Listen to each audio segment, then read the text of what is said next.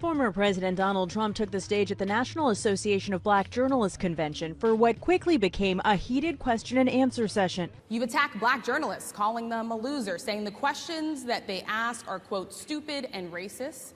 Why should black voters trust you after you have used language like that?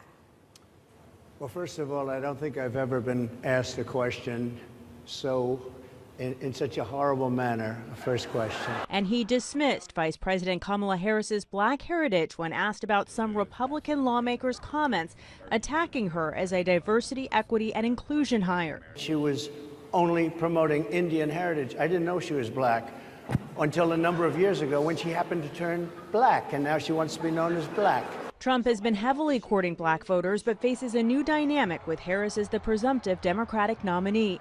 Supporters say her candidacy has infused new energy into the race. It's about bringing everybody together for a good cause, which is to make sure that we have democracy and that we have somebody in there that's looking out for the rights of everybody. Tonight, Vice President Harris speaks to a historically black sorority in Houston, a network of voters that began mobilizing for her after President Biden dropped out of the race. CBS News has learned Harris is expected to announce a running mate by Monday.